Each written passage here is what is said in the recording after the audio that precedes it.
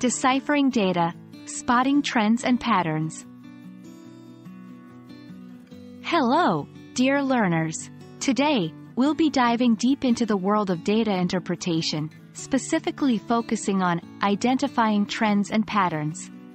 In both life and exams like the GMAT and GRE, being able to spot these trends quickly and accurately can be invaluable. Let's learn how to recognize these patterns and make sense of complex data. When we talk about trends and patterns in data interpretation, we're referring to consistent, identifiable directions or sequences in data. For instance, if the sales of a company have been increasing every year, that's an upward trend. If a pattern of data repeats after every few intervals, like the seasons of a year, that's a cyclical pattern. It's crucial to differentiate between what's random and what's a genuine trend or pattern. A one-time spike or drop might just be an outlier and not indicative of a general trend. There are various tools and graphs which help in visualizing data and, thus, make spotting trends easier. 1. Line graphs. They show data points connected by straight lines. If the line is consistently moving upward or downward, you've spotted a trend. 2. Bar graphs. These use bars of varying lengths to represent data. By looking at the heights of different bars, you can get an idea about trends over discrete intervals. 3. Pie charts. Useful for understanding parts of a whole. If you're comparing parts of a whole over time and see the slices changing significantly, you've detected a trend. 1. Consistency is key.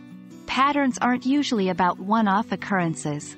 They repeat. Look for repeated sequences or behaviors. 2. Look beyond the obvious. Sometimes, trends aren't immediately clear.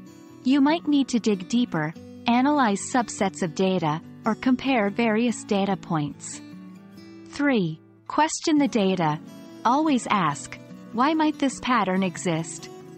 If there's no logical explanation, it might be worth re-examining. On these exams, data interpretation questions will often give you a set of data and ask questions based on it. Your task is to 1. Quickly identify. With limited time, practice will help you quickly spot trends and patterns. 2. Apply logic. Don't just rely on the visual. Use your logical reasoning skills to determine the significance of a trend. 3. Answer precisely. Once you've spotted a trend or pattern, ensure you understand what the question is asking. Then, use your findings to select the right answer. And that wraps up our exploration of identifying trends and patterns in data interpretation. Remember, like any other skill, practice is key. The more data sets you explore and the more patterns you try to identify, the better you'll become at it.